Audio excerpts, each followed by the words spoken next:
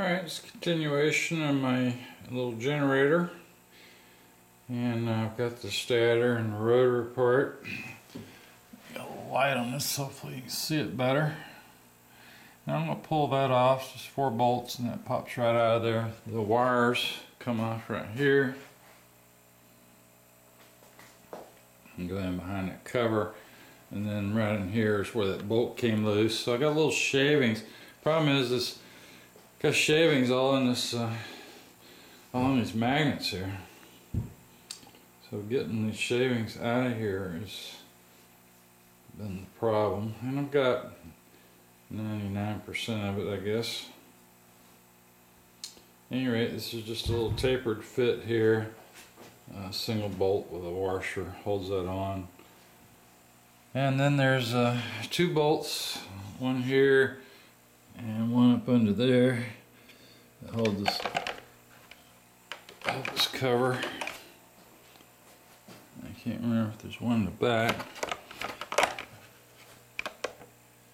I don't think so. And then there's one here on the top which broke off, and this bolt got all down in there, and then didn't really damage anything, just got caught and got all kind of little pieces of metal stuck to these magnets, which is all I'm really trying to get off. Not hard to get off. I just used a standard harmonic balancer puller with 3 bolts. There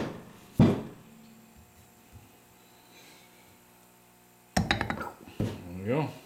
Simple. And then you pop that off.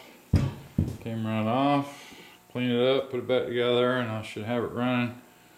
I guess I'll do one more video once I get it back together. I forget what the foot pans is on this, but at any rate, not too difficult. Just got to get all the metal shavings out of it. There's some up in here, so I got to pull this off, get it real nice and clean.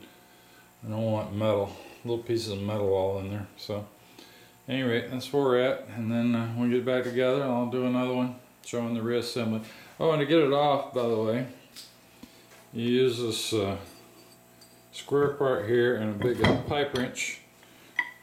So I just basically slid the pipe wrench in from the top, hold on to that, and then put your puller over here on this other side, and that's what holds it so the motor doesn't turn.